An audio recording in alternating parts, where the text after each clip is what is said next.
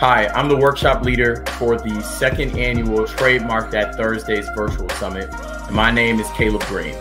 My masterclass is going to be on L.A.S.T, intellectual property enforcement strategies, and I will provide vital information and strategies on how you can protect the intellectual property of yourself, your clients, and your business.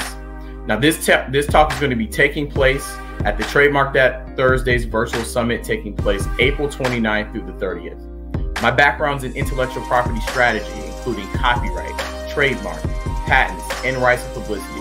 So you want to join to learn more about how to enforce these areas of intellectual property on the internet, social media, and throughout the world. In addition, you'll have a great opportunity to network as well as glean industry insights and also to get CLE credit. So come join us April 29th through the 30th, the Trademark That Thursdays virtual summit. We want to see you there, and you can follow Trademark That Thursdays on Instagram to learn more.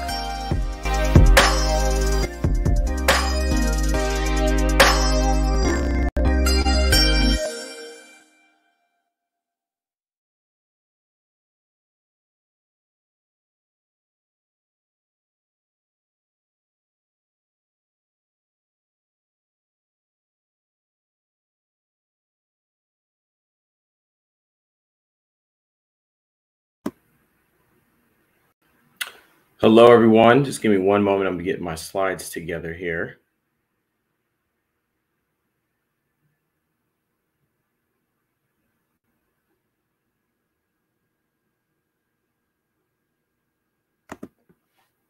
Perfect.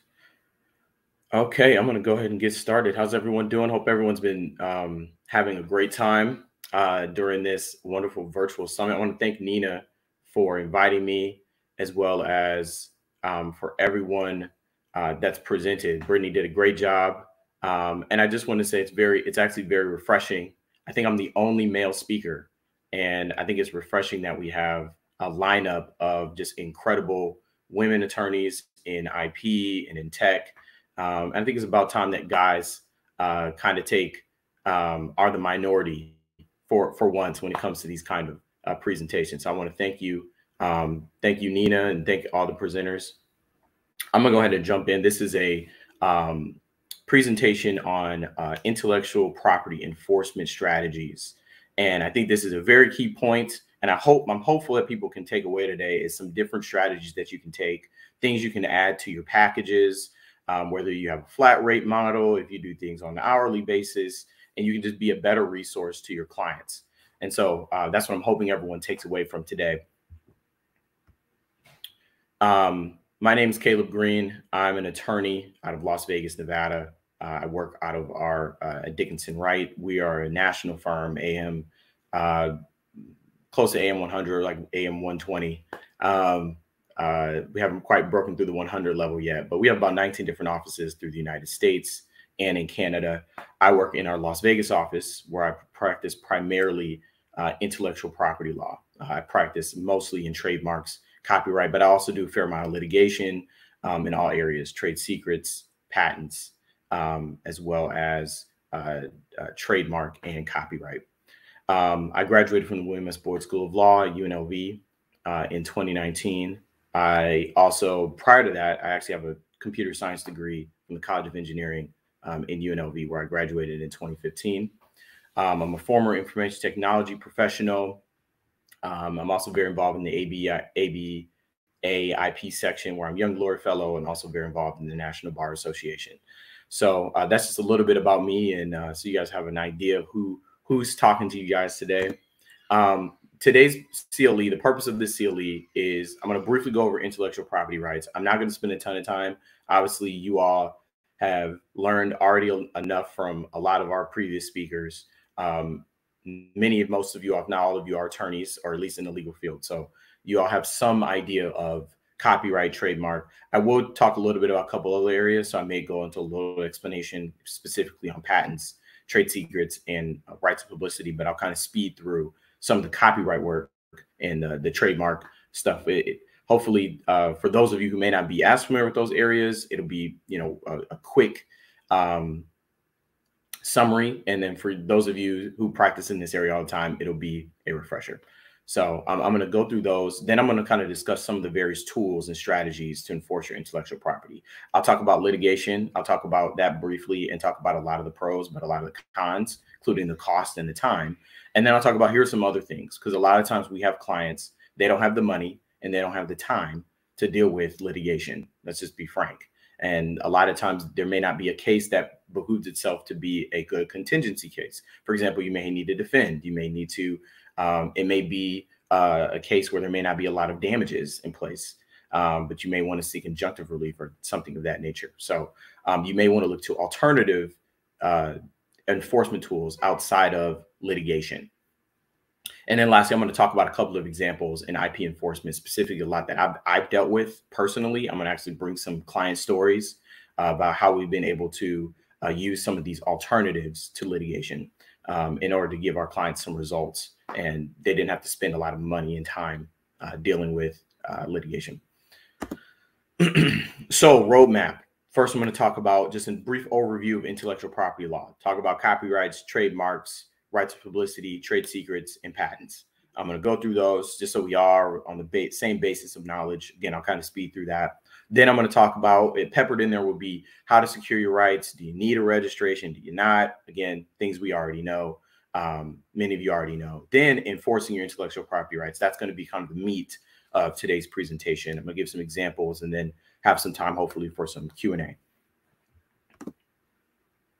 So what is intellectual property? We all know this. It's essentially the protection of intangible property, ideas, concepts, and expressions captured in a tangible medium, right? You know, we're recording these presentations, right? There's a level of expression there that's going to be protected. Trade secrets, recipes, things of that nature. This is all the things that in the United States we've recognized are subject to some level of protection. And so that's essentially what, as we all know, this is what intellectual property is. And they're just kind of, in a way, the United States law has just carved out specific areas and specific things, such as copyright. And they lay out, here's the standard for copyright. Here's the standard for patents. Here's what are patentable or copyrightable subject matter. Here's how you can get it.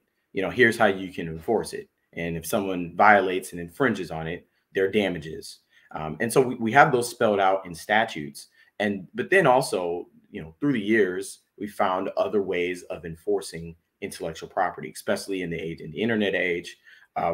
Brittany did a great job just before me talking about NFTs, right? That's a new area where now we're trying to figure out, we're waiting on these cases, you know, to come down. I think I just got an email from one of the partners at my firm who I do a lot of NFT work. He sent me a link. The UK just came down with an order that essentially provided case law in the UK that NFTs are now property, right? And we're still waiting on a lot of these United States courts to give us some decisions. And we have no idea.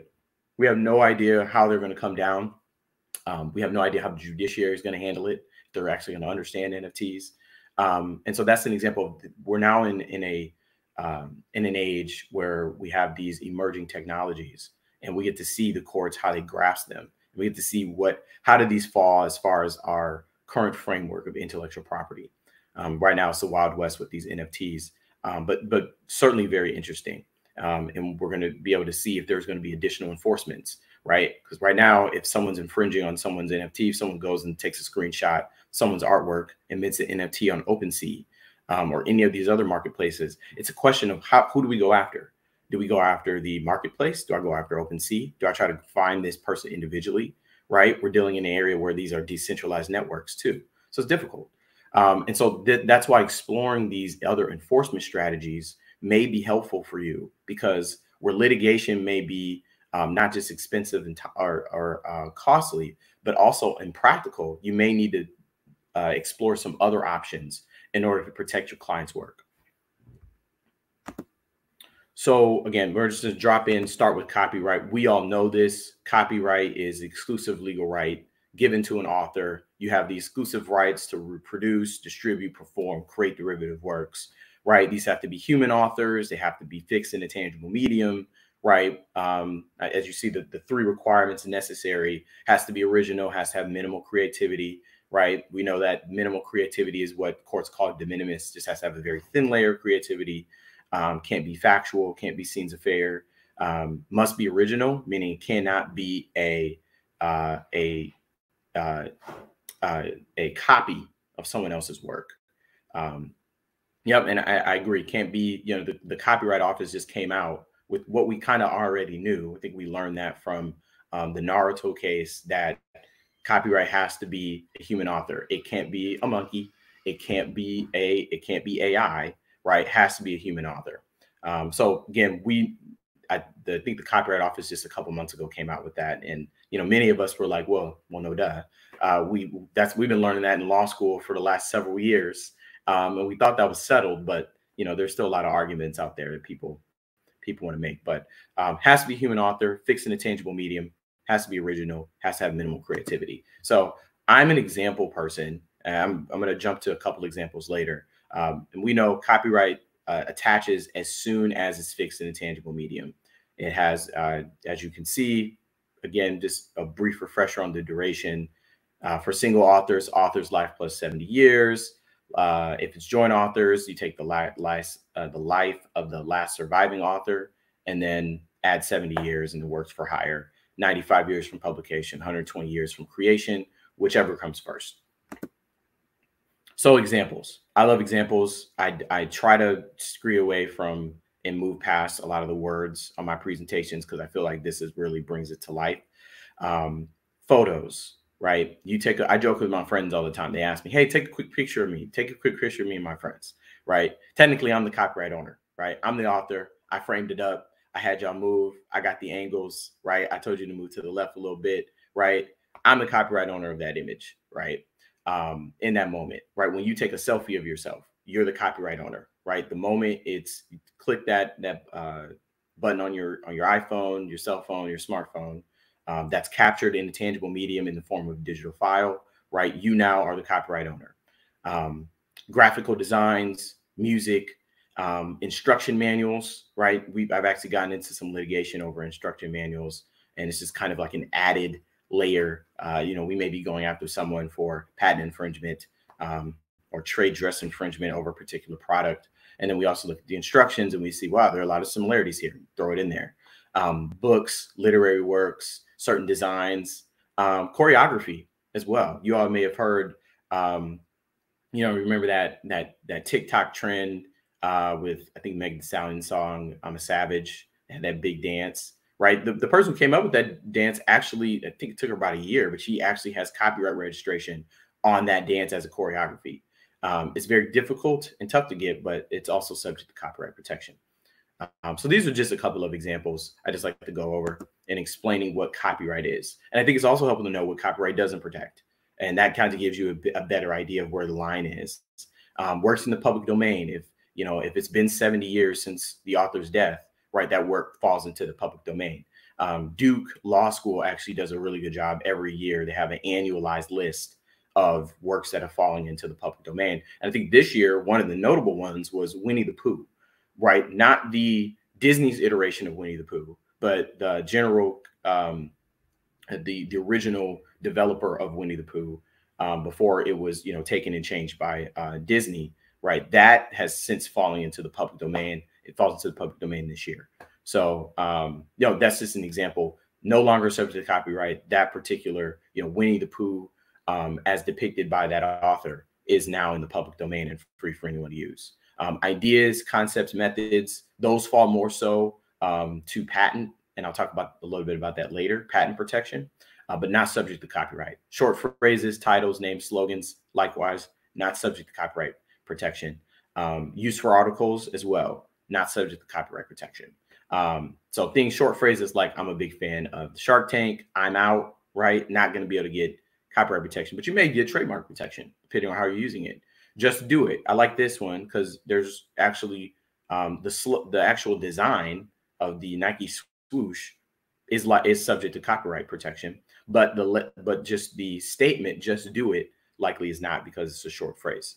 So this is another example of copyright examples, just to give you a better understanding. Again, I'm going to kind of speed through these because we already know these.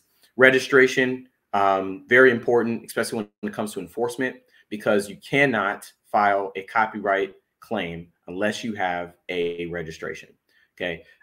It also makes it a lot easier if you have a registration when you're trying to enforce. It gives you a presumption of ownership. It also makes you eligible for statutory damages and in some cases attorney's fees. And that's helpful, especially when you're trying to enforce. And I'll talk about a little bit that later when we talk about demand letters. And also you can provide for the protection of importation of infringing goods. And I'll talk about that later on as well. But registrations are very helpful. I provided just a little information about cost and timing. There's an expedited option as well. I'm sure everyone knows about. But if you have someone who has a protected work, remember, okay, at common law, as soon as it's fixed in a tangible medium, you have copyright. But a lot of people don't rush to get a registration, right? They sit on it or they don't until someone infringes on it. They don't think about getting a registration. Well, if you're in a situation where there's pending litigation or you're about to you want to file a lawsuit against someone, you can file an expedited registration application with the U.S.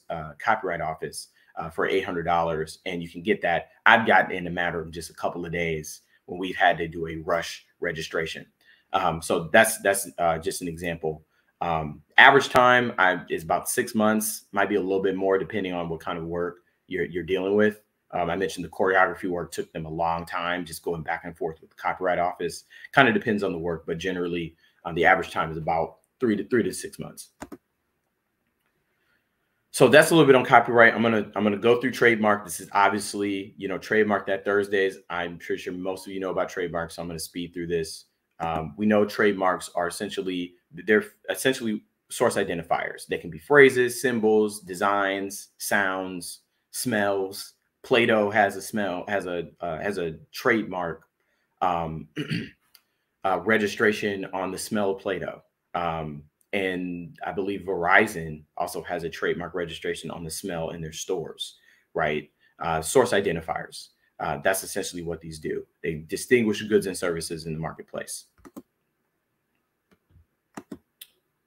And again, I'm an example of man. So we can look at a lot of these. A lot of these, you see the words, the name of a company or a brand, and you immediately know, okay, I know Google search engines, for example. I know when I'm Googling something, I'm not going to Bing.com. I'm not going to MSN.com. I'm not going to Yahoo. I'm not using their search engines. I know I'm using Google's, right? It's very, very different. Microsoft, right? I know the difference between, if I have a, Microsoft Surface or if I have an iPad, right?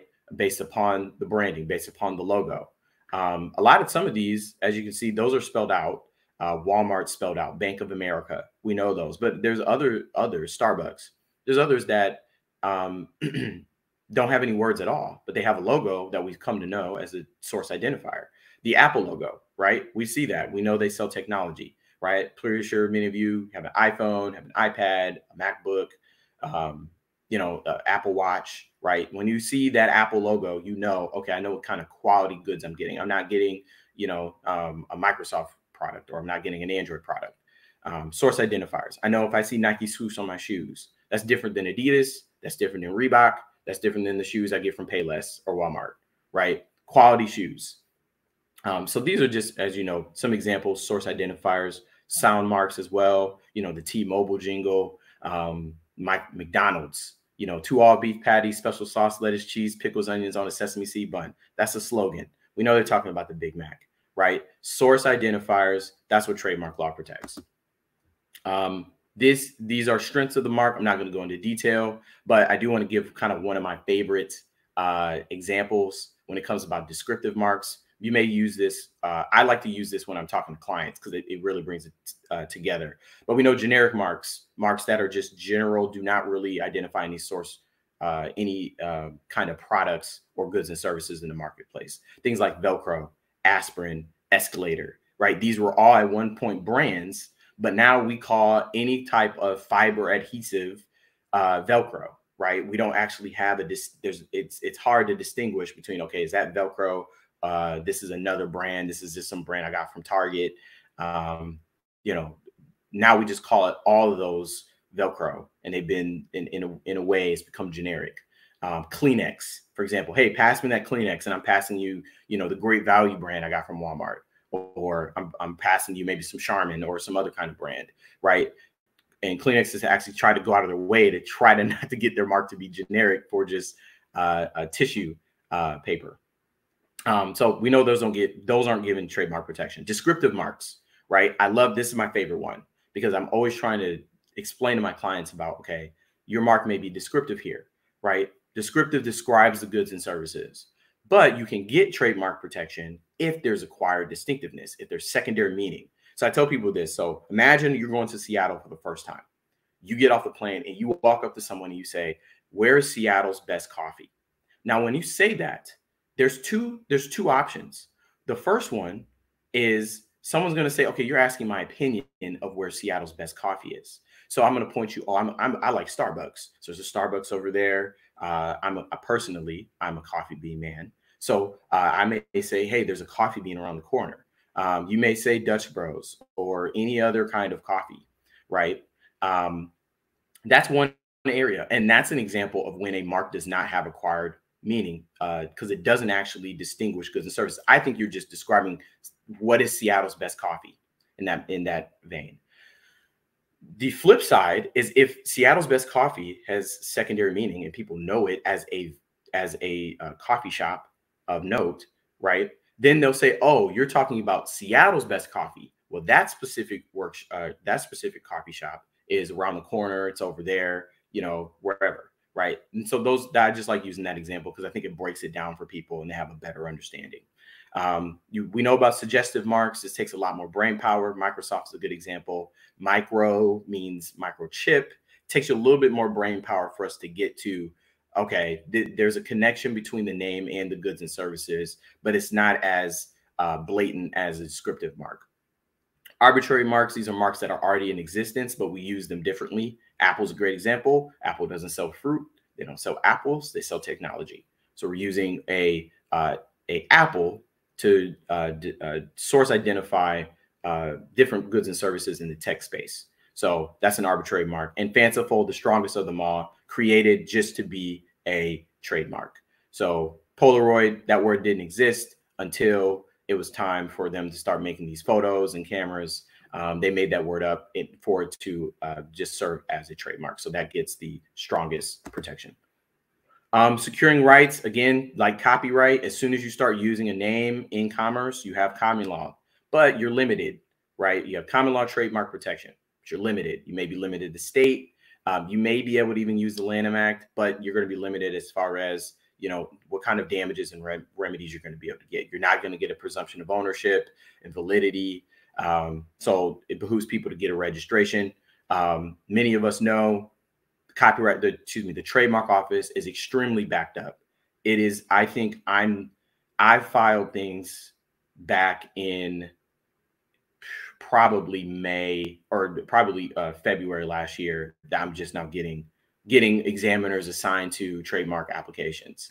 They are just extremely backed up. They was already backed up before COVID. And then, they did a hiring freeze for a while. People did not stop filing trademarks. So the backlog just kept getting bigger and bigger. And now it's refreshing here. The trademark office is hiring a lot of people again. I think they're going to be hiring a lot more people in the next couple of quarters. And so hopefully we can start getting that down, but it is going to take some time. So just keep that in mind. But also I want to point out, keep in mind state registrations. Those are very helpful. A lot of state registrations, especially depending on the state, you may need to dive into what remedies you get. For example, in Nevada, where I practice, I'm licensed in Nevada and California, but in Nevada specifically, you are entitled to attorney's fees if we have a state registration and you infringe upon that registration. So very important and very helpful. You may need to dive into state registrations to see if they give you some kind of entitlement to some kind of remedy, because that may be something that you can add when it comes to enforcing your client's IP. Trade dress protects the look and feel. This is kind of an aside of trademark protection. Protects things like size, shape, color combinations.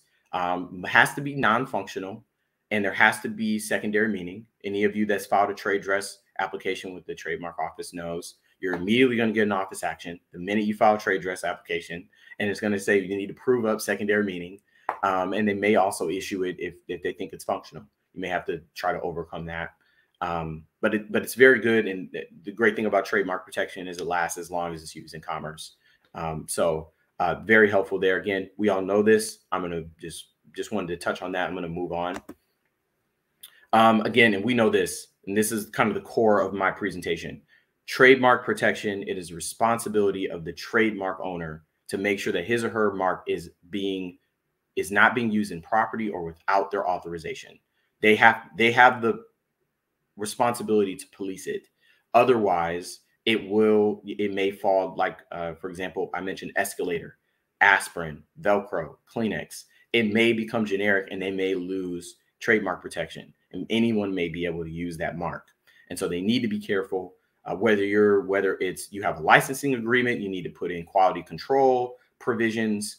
You may also, in some cases, for example, if you have a franchise, for example, you may need to tell them this is how you use it. If there's a particular product, you may need to educate the distributors on, listen, this is how we use our mark, and you need to make sure you're not using it in a generic way. We need to make sure we point out the differences between my product and someone else's product, so that people don't get them conflated and doesn't fall subject to genericide. So just something to keep in mind, and why it's very important to enforce all your IP, but especially trademarks, because you stand to lose a lot.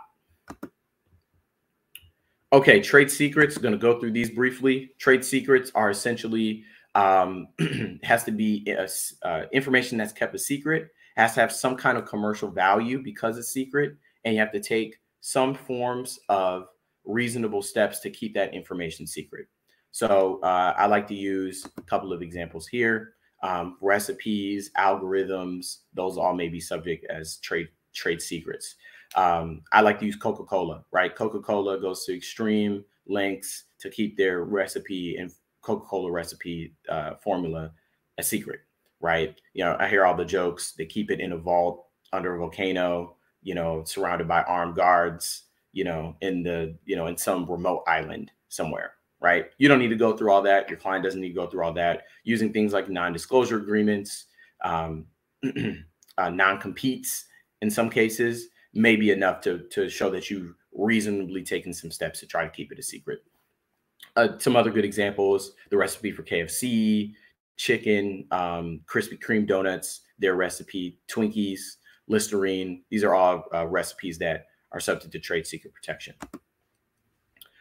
So some things, how do you keep your trade secrets, right? Well, the good thing is you don't have a registration process, but you do want to make sure that you limit the number of people who know about it. You want to keep that in mind when it comes to, is this something I want to keep a trade secret? This also comes into play when I talk about patents a little bit later, about you may need to choose between whether you want to file a patent, which requires disclosure, or keep a trade secret, which doesn't require disclosure. As I mentioned, confidentiality agreements, non-competes, you may want to put those and encourage your clients to put those in their employment agreements.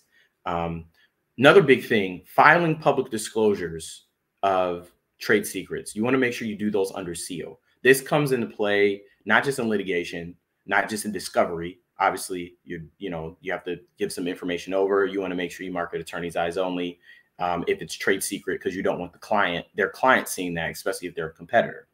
The opposing party will be able to look at that. So you want to be careful. I think we know about that. But other things, especially when we talk about certain businesses, right? Or you're talking about the cannabis space or other spaces, tech space as well, where you may need to do certain disclosures, and they may require of certain products, right? And they may be looking for you to put in certain information, whether it's customer lists, or you may need to provide, let's say you're working with the FDA or some other kind of regulatory body, right? You want to file these under seal, where you may be giving out recipes or information regarding your algorithms that you want to keep protected, right? Because otherwise that public disclosure, even though it's a required filing for whatever license or regulation body or regulations you're trying to comply with, you can still inadvertently give up your trade secret rights because you publicly disclose it. So keep that in mind. You may need to brush up on your open meeting law and your filing under seal in your particular states,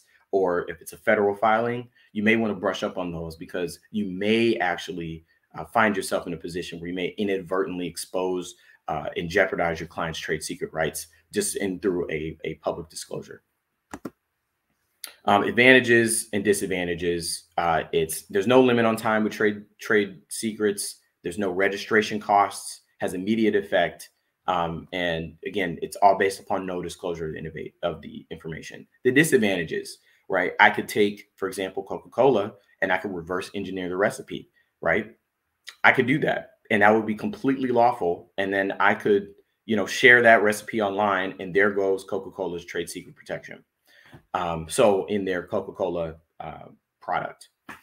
So that's one disadvantage of trade secrets. Once a secret is public, anyone has access to it, trade secret protection is gone. And it also can be difficult to enforce. Generally, prior to 2017, trade secret was typically something that states had either common law protection for or some kind of statute. And in 2017, the Defending Trade Secrets Act actually went into place. So we now have a federal uniform law that applies, but it's fairly new. We're talking about a law that's been in effect going on. I think it'll have its 4th anniversary this year. So there's not a ton of case law on these, very difficult to enforce. So just keep that in mind when it comes to litigation. A little difficult to try to protect these. And as you'll see later, it's very costly. So keep that in mind. And then lastly, whatever your trade secret is could be patented by someone else, right? Someone else could independently come upon it and patent it and disclose it, and there goes your trade secret. So just keep that in mind. So now we talked about trade secret, let's talk about patents. So I'm going to kind of go through this quickly, but I don't prosecute patents. I do have a technical background. I don't prosecute patents, meaning I don't help people get patents issued from the patent office, but I do help enforce them through litigation and other means. So these are essentially property rights granted to an inventor. These are effectively for ideas, concepts, and you can exclude people from making, using, selling, importing these inventions or particular concepts, methods, designs, or even plants into the United States. So there's big things about disclosures, right? I think the big thing is there's a 1-year bar from disclosure, right? If you disclose something, you publish something, your invention, your design, your invention, you have a 1-year bar. And you have 1 year when you can go and from that date of disclosure to file either a provisional application or a non-provisional patent application. And I'm going to talk about the differences there. And one of the key takeaways I want everyone to take away regarding patents, if you don't take anything away, is the difference between a provisional patent application and a non-provisional patent application. So there are 3 types of patents. There's design. This protects how an invention looks. Utility protects how a invention works. And plants, these are just kind of plants that are reproduced scientifically. So there are different terms. Design patents get 14 years.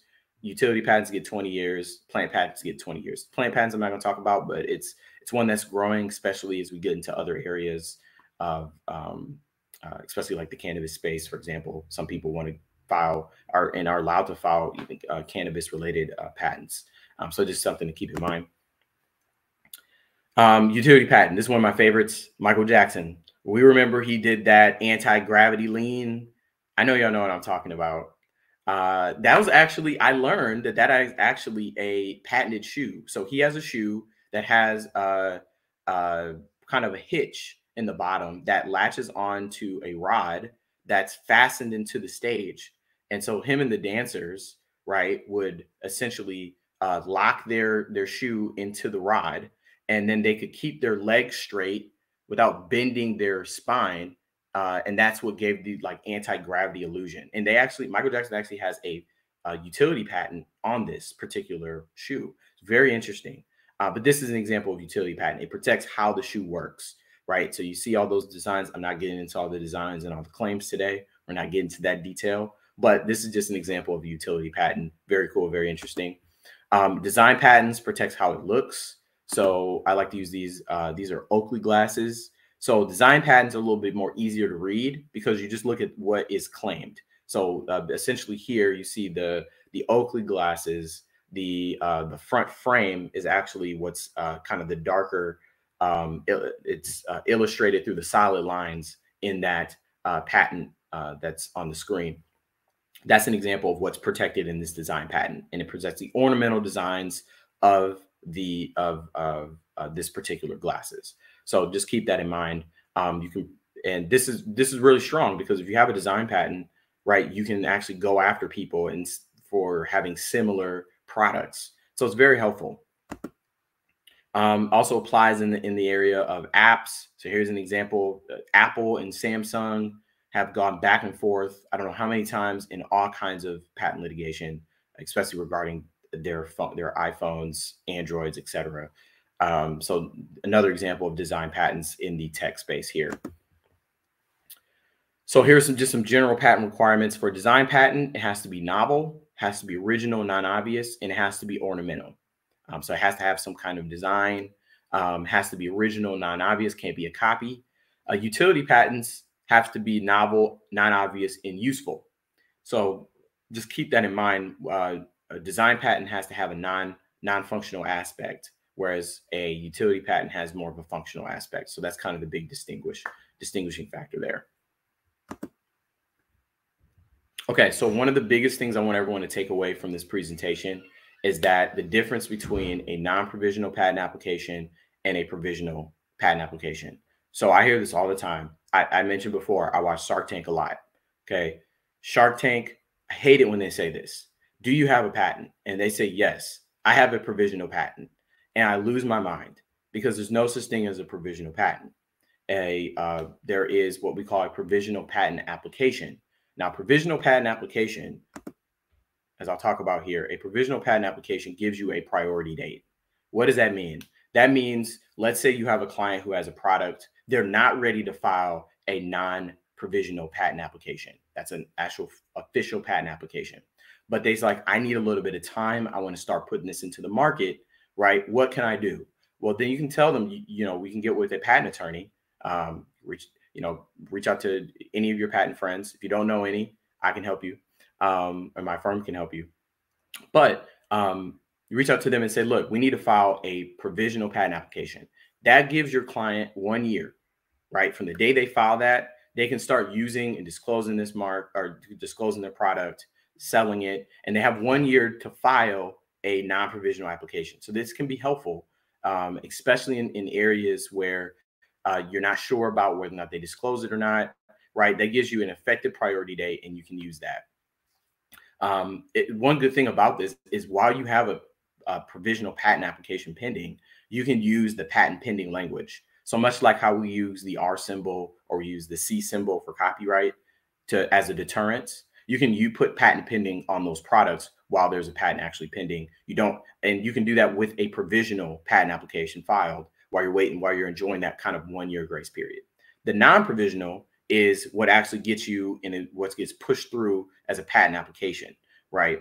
And so that's when you say, I have filed a patent application. So that, just keep that in mind. A lot of clients get that, will come to you and say, oh, I have a patent on this particular product, and they don't really. You need to do a little bit more digging on whether or not they have a provisional patent application or a non-provisional application.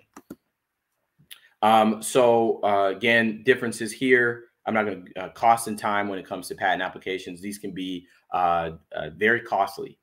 Just the filing fees alone are a lot when it comes to patents. There's a lot of filing fees, search fees, etc.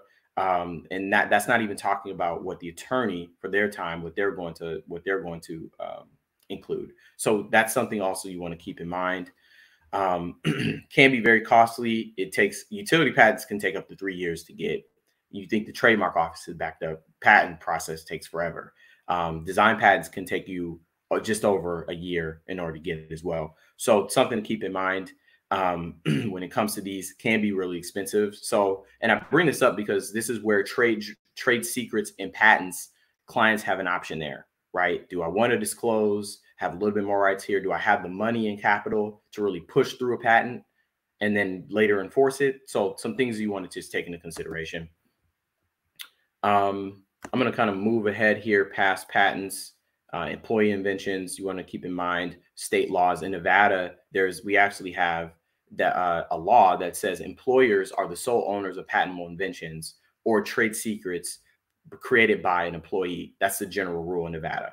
And so you want to keep that in mind. So states may have different rules. You just want to keep that in mind. I'm going to jump to rights of publicity and then jump into enforcement because I want to leave at least, I'm going to try to leave 10 minutes here for questions. So rights of publicity, I'm going to be really quick on these. Name, image, and likeness rights. We've heard a lot about these. NCAA allowing their rules, relaxing their rules a little bit. A lot of the the state of Nevada has passed a law, like many other states, that prohibits, universities from prohibiting their student athletes from exploiting their name, image, and likeness rights. So is it a property right? Is it a privacy right? There's always been this battle state by state. So this is going to be a state law intensive issue, but very important for you to understand, especially when I talk about some things later. But generally, even though there are some differences in the states, generally, you're going to have a right of publicity claim if someone uses someone's name, image, or their likeness without their permission, if they use it for a commercial purpose, right? And the good thing about these is there's no registration process. You kind of just have these outright. Again, your state common law will dictate what, right of publicity claim is. So you may need to do a little bit of digging, but this is kind of the general rules here. So I bring this up because I want to give a good example. Okay, I have a client in Nevada. They are Dream Big Nevada. They are a big immigration grassroots nonprofit. So they reach out to me because I'm one of the only IP attorneys they know. And they say, Kev, we just got this cease and desist letter. We are a nonprofit. We found this photo of our founder online, and we downloaded it and used it on our website, right? It's a picture of our founder. Surely we should be able to use this. And I had to walk them through a discussion of copyright law versus rights of publicity. And that was an education moment for them. Luckily, I was able to, I think we settled the matter. It was a copyright troll. So we ended up settling the matter. I did it pro bono, settled it for like $500. So they got out of it, but I kind of had to explain them a lesson that even if it is a photo of you, you may not have the right to use it. Now that other person, even though they have the copyright protection, as we talked about before, right? Use the example. I take a picture of you and your friends, right? I can't just take that. I may be the copyright owner of that image, right? But I can't just take that and start slapping it on billboards and using it in marketing and etc. Right? That would be using someone else's name, image, and likeness for a commercial purpose, right? Without their authorization. So that's a situation where you may see crosshairs between copyright and rights of publicity. You may want to be careful there. So that's a big example of how this happens. I know I'm talking about enforcement, but I think this is also important just to recognize, explain to your clients. Sometimes they're going to have that. They're going to have that. I have another client, Hookah Lounge in Inglewood, and they bought a pay-per-view of one of these fights. They bought the residential one. They didn't get a commercial license. They get a cease and desist letter for showing it. And it was a difficult battle with educating them on copyright law. So you may need to go and explain these to people just so they have a better understanding. A lot of people on the business side, they learn about LLCs. Oh, I can write off my Mercedes, as a business expense. No one's talking to them about IP. So I bring this up because you may need to take some extra steps to inform your clients about intellectual property law, the rights, and what they can and cannot do. So moving on, IP enforcement, the meat of this. Let's get into this. Different examples here, right? Digital Millennium Copyright Act, takedown notice, litigation. I'm going to jump into all of these as different forms of enforcement that you can use for your clients. So litigation, okay? Costly and timely. Copyright, you see it all here. Copyright, you're looking at, this, and these are averages that I just pulled online. This is the average cost of US copyright claims. I think going back, about 2018, 2019. I don't have the more recent numbers, but I can tell you, if anything, it's gotten more expensive. You're looking at $250,000 at least. Trademark, you're looking at least $500,000. Trade secrets, 2 million. Patents, you're looking at 2 million plus. Needless to say, litigation isn't always helpful, right? I have small clients. I'm sure many of you have clients who do not have the capital They're not big companies who can just fuel the capital for a big litigation matter in federal court. So we have to look to other matters, and they also don't have the time. A lot of these you're looking at at least a year for a lot of these matters to get resolved. So again, litigation is probably one of the key ways we do enforcement, but may not be the best way. So we may need to look to other alternative forms: Trademark Trial and Appeal Board, the TTAB, the Patent Trial and Appeal Board, the Copyright Claims Board, which will be in place in June of this year.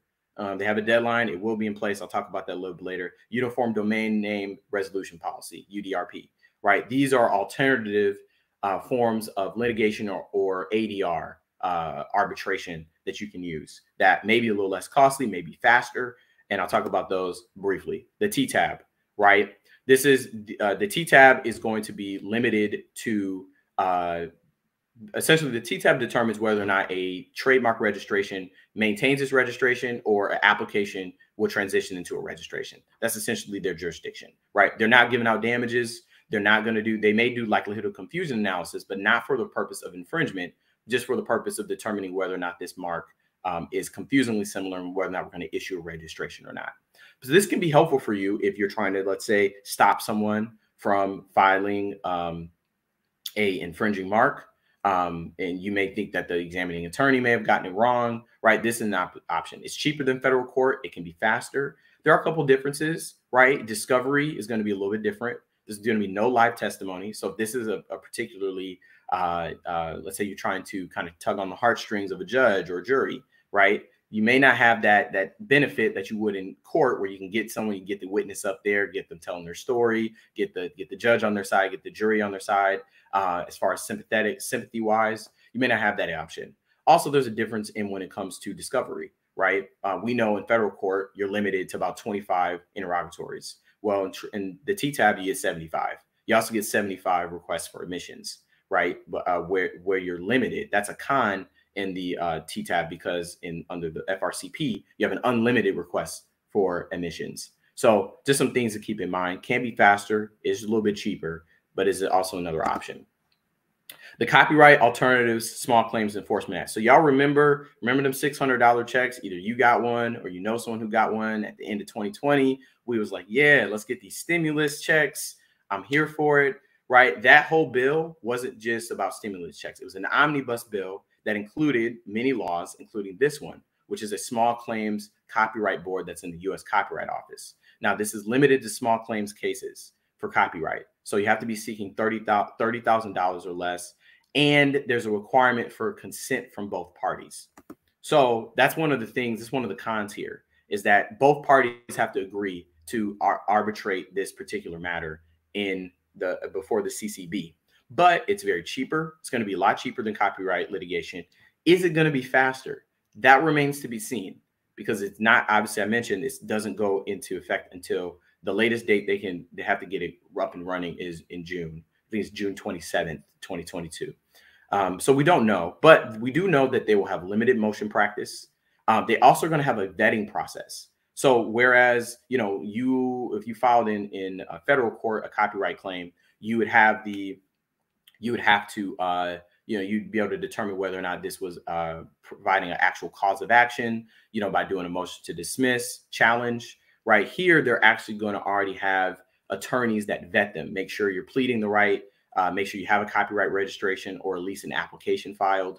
They're going to make sure that you're pleading for less than $30,000. So this is just another option, a little bit faster. There's no injunctive relief. And again, limited motion practice is a pro and a con, because on one hand, it's like, okay, you're not going to have a lot of motion practice to have to defend against, but also you're limited. And there's going to be a limit to experts. We know experts drive up the cost of litigation a lot. If you have to do factual discovery and then expert discovery right after that, it becomes a lot more costly. So there's going to be a limit. You have to really prove up that you need an expert. But those are just some things to keep in mind, and this could be an option.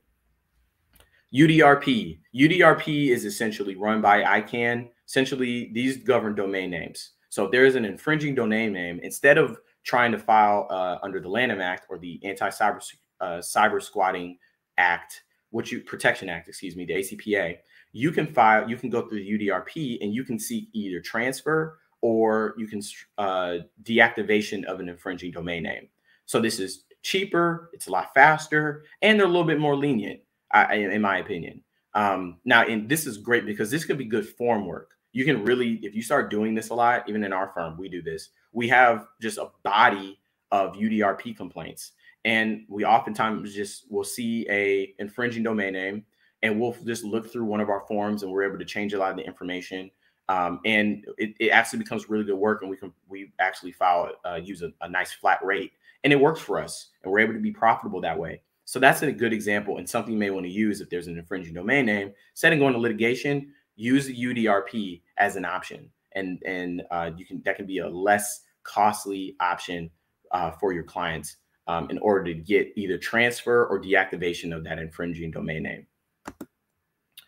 I kind of just summarized all of this. The standard there, just for UDRP complaints, you have to show likelihood of confusion. You have to show that they have no legitimate rights and that they're using it in bad faith. But one thing to keep in mind with UDRP is that the GDRP is really, and I know I'm using a lot of alphabet soup here. The GDRP was a law passed in the EU, which basically gives people the right to forget, meaning that certain information that's gathered, the owners of that personal information, or they give it to some kind of company, they have the right to forget that information, meaning it makes it a little bit harder when you're trying to figure out, okay, who's the owner? So with UDRP, just keep this in mind. You will likely have to file an amended complaint, because when you first file the complaint, you have to try to include information from the domain name. You'll likely go to Whois, one of the Whois lookups online, and you'll get a page like this. But you'll see, if you look under registrant's name, right, it says non-disclosed. If you look under the organization, it doesn't have anything. The street, non-disclosed, non-disclosed, non-disclosed, right? So what you're likely going to have to do, this is for youtube-x.com, right? I just found this online. So this is an example of what's likely an infringing page, but you're likely going to have to file with ICANN. Once you file this, they will contact the registrar, and the registrar will provide that information. Then you'll have to file an amended complaint by including that information, right? And then you may have to make some changes. So just keep that in mind. This may also add an extra step and may govern how you frame, how much time it's going to take, how much it's going to cost. So just keep that in mind. But still, UDRP is a great example. Okay, demand letters, getting close to the end here. Also called cease and desist letters. We know what these are. Just some necessary information you want to put in there. Information about your client, the infringement, the strength of your client's rights, et cetera, right? These are a form of enforcement, because I've had a lot of people send a demand letter too, right? Hey, I'm sorry, we'll stop doing this. We'll pay the money, send us a settlement agreement, and bada boom, bada bang, you're done. You're in and out. So these can be examples. They also can be the preface for further litigation, but you want to be careful with demand letters, because they can lead to declaratory judgments, which can be used offensively or defensively. So declaratory judgments are interesting because they're typically filed in state court, even if they're addressing some kind of issue of federal law. And so that's why they can be an issue of offensive or defensive tool, because if you receive a demand letter, you can seek, saying that you're infringing, you can seek declaratory relief, where state court will declare you're not infringing. Or you can, on the flip side, file a declaratory action in state court that says that this person is actually infringing. And it's problematic, and you want to be careful, at least when it comes to demand letters, because you can subject yourself to jurisdiction of another state that you may not want to be fighting in. So you got to be careful when it comes to these, because they can be used defensively or offensively, especially in this situation. If you received a demand letter, someone's received a demand letter, or you send a demand letter to someone, they can immediately take that demand letter, if you don't craft it right, and go to a state court and say, we want a declaration that says we're not infringing here. And now your client has to get in a battle in some state court that they may not have wanted. So ways we can kind of get around this is, sure, of course, you want to make sure you have a claim. You may want to do some evaluation to make sure you're not just filing a frivolous demand letter, but also you may want to massage the language. Instead of using, my client will, if you don't, comply with our demands by such and such date, my client will file an infringement action. You may want to say, my client will explore his options, right? That doesn't necessarily give rise to a potential claim. You're just saying, we're going to explore our options. I'm just letting you know that you may be breaking the law here, right? And that may give you a lot of avoidance to say, hey, you may not have standing to bring a declaratory judgment claim here. So just something to keep in mind there. Okay, online, I'm going to jump through these really quick. Takedowns. We know DMCA, we know Trademark. A lot of these social media sites and online marketplaces like Amazon, Apple, iTunes, Twitter, Facebook, eBay. If there's an infringing mark out there, if there's an infringing product out there, you can file a takedown. I think we all know these, but just something to keep in mind. Yes, I know we got about 5 minutes. I'm going to be wrapping up here in just a second. Just something to keep in mind. These are helpful. And I love these because you can file these directly with the social media site or the ISP, and you don't ever have to deal with the other side. And they'll just remove it in many cases. Now, it does take some time to push these through, and they typically have forms. And this is where having a trademark registration and copyright registration is helpful, because if you attach those, in my purview, we've almost been we have like a 90% success rate, especially when we have a registration to attach in order to getting those infringing materials removed. I do want to say this, and now move on. Use the terms of use. And this is for those IP adjacent issues, right? This is the terms of use from Instagram. On the bottom says you can't do anything unlawful, misleading, fraudulent, or illegal, or unauthorized purpose on their site, right? This is wonderful language for loose issues that are maybe it's a squishy IP issue. Is it fair use or not? You can use these to show this is why it's misleading. This is why it's unlawful. This is where rights of publicity come into play, right? This is unlawful because it's an improper use under, Texas state law. Texas state law says you can't use, XYZ for these purposes, and this is unlawful. And you can file a takedown with Instagram, and we've been successful. I'm going to give a couple examples, and then I'm going to Mithy Bongwater is one of my you may know him. He drinks tea. He also does he has a lot of crystals and a lot of plants, has a lot of followers. He had reached out to me and asked me he had a bunch of fake social media sites that were selling these products with his name, image, and likeness. So I use those, right? I mixed it with a copyright argument, and we were able to get those removed in a matter of a couple of days. I also was able to get a review removed, right? And this was a Google review for one of my clients. And they essentially made a couple of statements that my client felt were like hate speech. They made fun of this woman's accent, said she wasn't from this country, blah, blah, blah. And we were able to make an argument that that was unlawful hate speech and improper. And Google took it down. So this is an example. Use the terms of use. Review those, because you can file a claim there and be able to use fraudulent. What's fraudulent? You be a lawyer, argue. This is unlawful. This is misleading information. We even got a recording removed and said it was a violation of the Wire Act. So these are examples. Use the terms of use and terms of conditions to your advantage. And then lastly, Customs, Borders, and Patrol. This is a great use. If you have a registration, you can actually file your copyright or trademark registration with U.S. Customs, and you can go and train them to find counterfeit products, and they can actually seize them at the border, and they won't make it into the United States, at least through import. Won't stop the planes from bringing it in, but at least things that are being shipped in off of boats, you'll be able to stop those. And this is great because you can add this to your package when it comes to enforcement or even registration. So it just adds to that. So I know I was kind of rushing through. There's a lot to cover today, but this is some of my contact information. Please feel free to reach out to me if you all have any questions. I'm going to try to have about a minute left, so I'll try to jump in. Let me see if I can answer at least one question here. So let me address about the case. So the one question says, I've been following the launch of the Copyright Small Claims Board, and do you think that we're actually going to get damages back? So I think this is the thing when it comes to and I think, Samantha, you brought a good point. This is exactly what I was going to say. I think that we'll see the Case Act be put in just like with regular arbitration clauses or mediation clauses. That's, I think, where we're going to be able to get people on the hook. And I think that's where we could advocate for our clients when they're getting a contract, that we put in there an arbitration clause that says if there's any issues that arise under copyright, the parties agree to adjudicate them under the CCB if they have jurisdiction. And I think that's the way we can actually enforce that and get around that mutual consent rule. I think that's the biggest way that we're actually going to be able to use that and can actually enforce it through the CCB. So I think I'm just now hitting my my last couple seconds here, so I'll pass it over to Nina. Again, I'm available for questions. Feel free to reach out to me. My contact information is there. I'll also put it in the chat so you guys can reach out if you guys have any questions.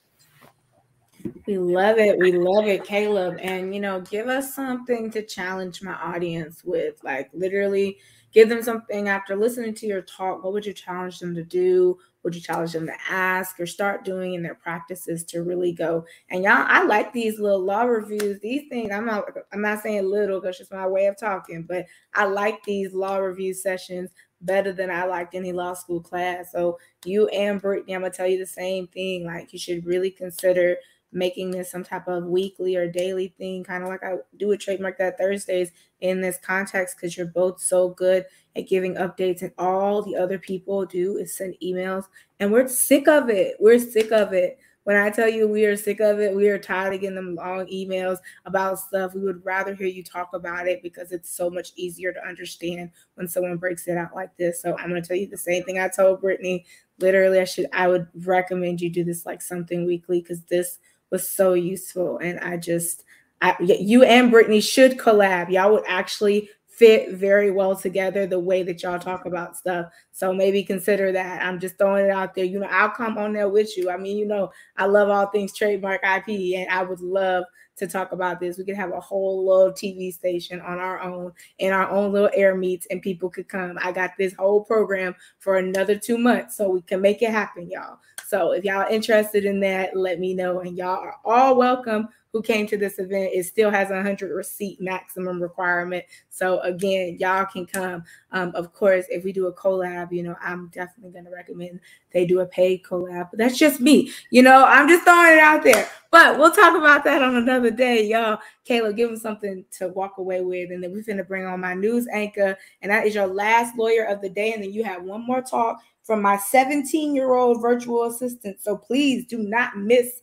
the 17-year-old Micah Key. She is making her debut. She is about to break out into the speaking world with me, your girl who's breaking out in financial literacy. So please, Caleb, give these people what they want, something.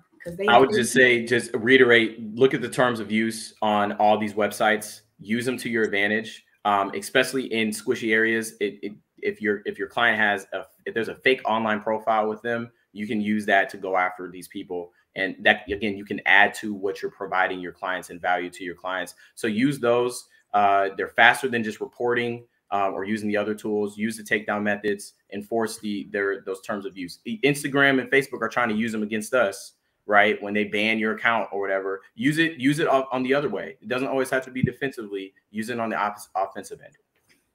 Love it.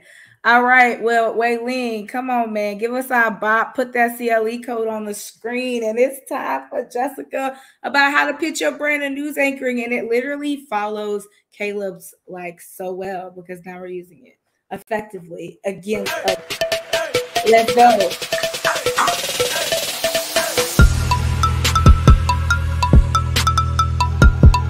I better get hyped for Jessica. Last live speaker.